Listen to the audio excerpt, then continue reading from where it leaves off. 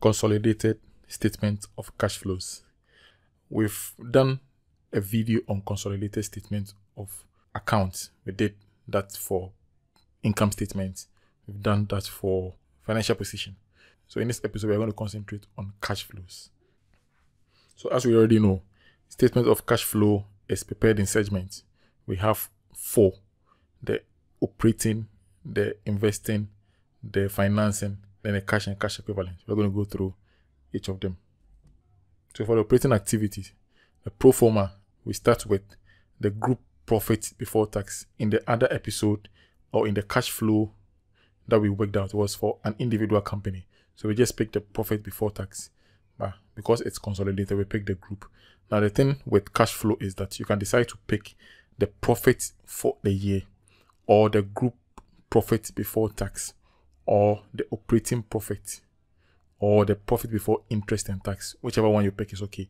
It will determine the amount of adjustment that you will have to make. So for the purposes of this lecture, we're going to pick the group profit before tax.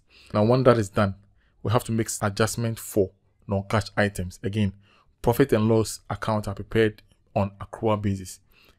Revenue is recorded based on it being earned, not when the money is received.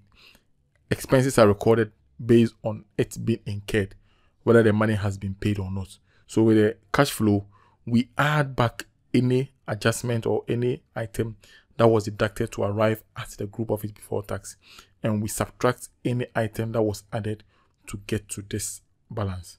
So here, depreciation will have to be added because it was subtracted. We have to add back impairment. We would also have to subtract any gains on tangibles. When we talk about tangibles, we are talking about non-current assets. If it's a loss, it was subtracted, so we add back. Any gain on the sale of a subsidiary will have to be subtracted. A loss made will be added.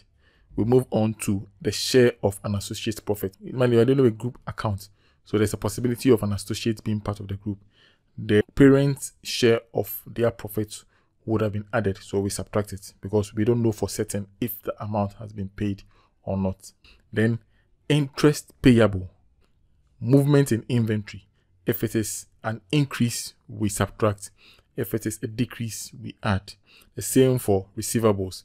We subtract an increase, we add a decrease.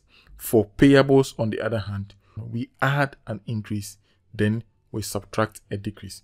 This will lead to cash generated from operations. We will proceed to adjust certain figures. The interest that we adjusted from the group profit before tax, once we ascertain the actual amount that was paid, we subtract from here. Then the tax that was also paid. We did all this adjustment in the earlier discussion on cash flow, so you can visit the link above to abreast yourself with that. Not to worry, we'll tackle a comprehensive example in a later video and it will all be clearer to refresh our minds. So after this, we will know the total amount that the business generated, whether a surplus or a deficit, through the activities of the business within that particular financial year. Okay. We'll move on to the other segment, which is the investing activities.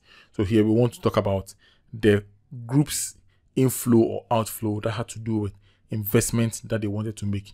The investment can be in assets or can be in other entities. Okay, so we start with the proceeds that they get in selling non-current assets. It is bringing in more money, so it is a plus. Any purchases of non-current assets will lead to money flowing out, so it will be a deficit or subtracted. We would also add the dividend received from associates. Any acquisition of a subsidiary is subtracted. So the net amount paid to acquire a subsidiary is subtracted. The net amount received in selling of a subsidiary is also added. We'll also add any dividend received. This can be from other investments that they have made.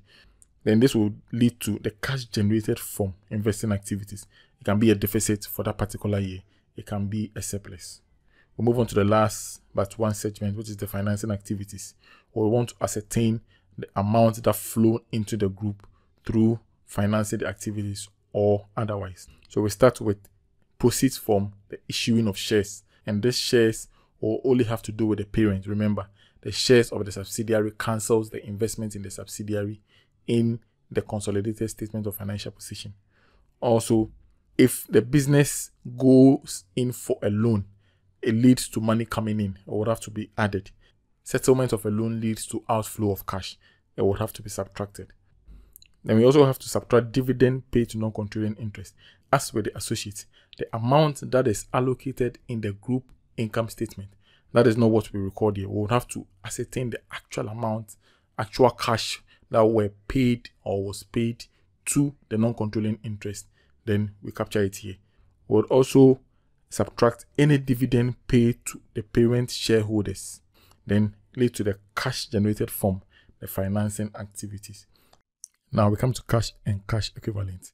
Cash and cash equivalent is made up of the cash in hand, cash at bank, any short-term asset, less any short-term liability, especially overdraft. So to work it out, we start with a change in cash and cash equivalent, which is the movement of the prior year to that of the current. If the prior year is less than that of the current, it becomes positive. However, if it is more than that, then it is a minus. Okay. We then add the opening cash and cash equivalent for that particular year, which will lead us to the closing cash and cash equivalent. Now, one thing that we have to note is that the change in cash and cash equivalent must be equal to the summation of all the three activities that we have worked so far. That is a check. So if you add the operating activities to the investing activities and the financing activities, it must amount to the movement of the cash and cash equivalent for that particular year. If it isn't, then there's an error. Now, we move on to how we can find the dividend that is actually paid to the non-controlling interest. So we pick the value of the non-controlling interest, what their total value should have been, what it currently stands. That will give us what has been paid to them. So non-controlling interest is recorded in the equity section of the financial position. So it has a credit balance. So we pick the opening balance. So that can be found from the prior year's figure. If the business just became a parent in that particular year, it will be 0.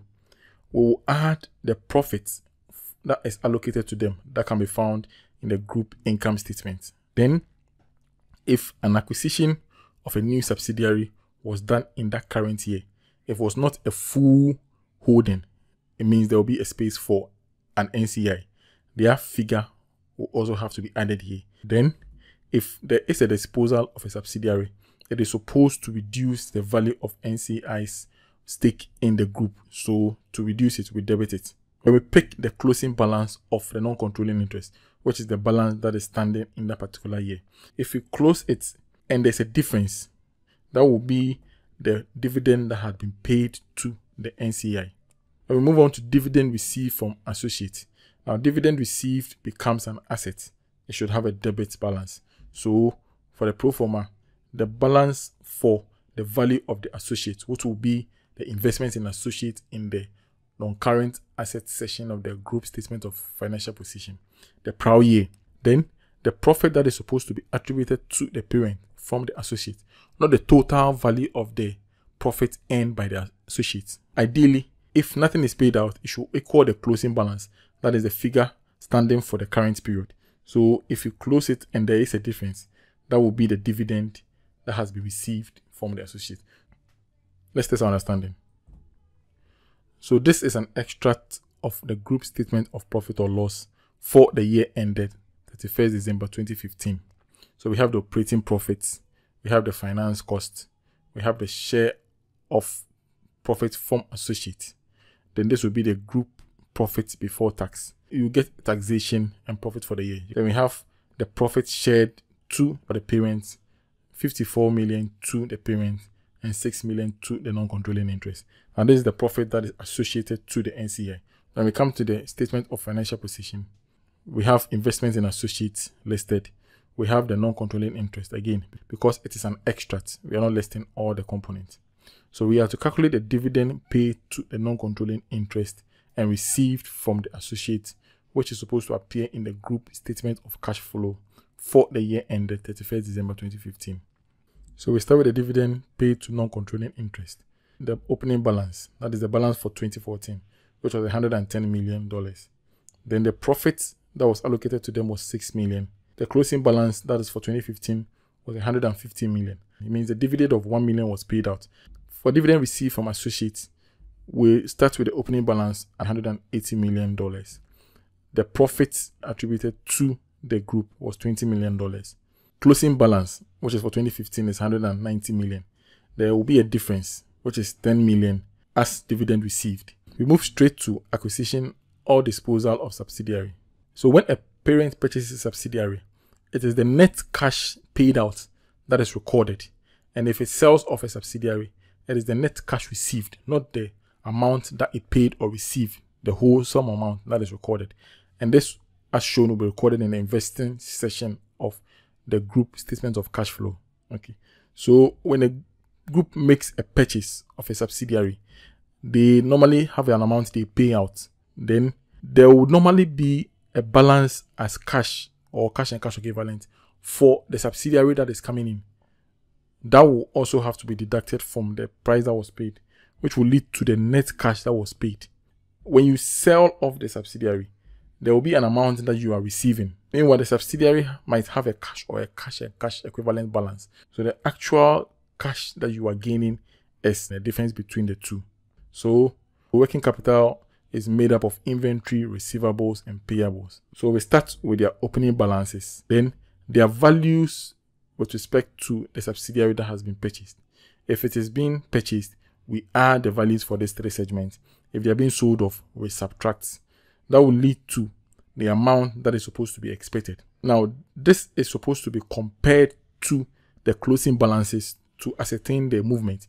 If we just compare the opening to the closing, as we do when we are sorry for the individual entities cash flow, if we do it here, we'll be wrong, because the jump in the working capital is not as a result of their day-to-day operations alone. So the closing balance will be here. When the difference is found between the expected and the closing, that will be the movement. So we test our understanding again. So Pablo's group statement of financial position as at 31st December 2015 is recorded here. So we have the non-current asset, that is the property, plant, and equipment stated here. We have the current assets, inventory, receivables, cash and cash equivalent. Then we have the current liabilities, that is the trade payables. Okay, so we move on to additional information. So on 1st June 2015, Pablo acquired all the share capital of Jane for $50 million. The fair value of the identifiable net assets and liabilities at the date of the acquisition reflected in the group's year's end balances are as follows. So we have the property, plant, and equipment. We have the inventory. We have the receivables. We have the cash and cash equivalents. We have the payables. So we are being asked to show how we are going to present the above information in the consolidated cash flows for the year ended 31st December 2015. So for solution, the operating activities, we have a decrease in inventory, which is a plus. We'll show the workings in the subsequent slide. We also have an increase in receivables, which is a minus, an increase in payables, which is a plus. For investing activities, we'll have property, plant, and equipment purchase for 11 million. Then the acquisition of the subsidiary, the net amount paid would also come here. For workings, the first one will be the working capital, inventory, receivables, and payables. So their opening in the question was 195 for inventory, 109 for receivables, and 67 million for payables. Then with respect to the purchases, Jane, the subsidiary, came in with 8 million worth of inventory, 6 million worth of receivables, and 5 million worth of payables. The expected value to be compared to the closing will be 203 million for inventory, 115 for receivables, 72 for payables. We are adding because it was an acquisition. Now the closing balance in the account is 145 million for inventory, 130 million for receivables, and 85 for payables. That will lead to a decrease in inventory of 58 million, which is a plus, an increase of 15 million of receivables, which is a minus, a payable increase of 13 million. For the net cash paid, because it was a purchase, they paid 50 million upfront for the 100% stake. The subsidiary, which is Jane, had 9 million worth of cash in its net identifiable assets. The net cash paid recorded in the investing section was $41 million. So for the property, plant, and equipment, The opening balance was $490 million. There was a purchase which increased it by $19 million. Then, because there was no sale, the closing was $520 million. Ideally, the value was supposed to be the addition of the 490 and the 19, which would have been 509. But the closing says it's 520. It means that there has been an additional purchase of 11 million of property, plant, and equipment. This is where we draw the curtains on this episode lecture.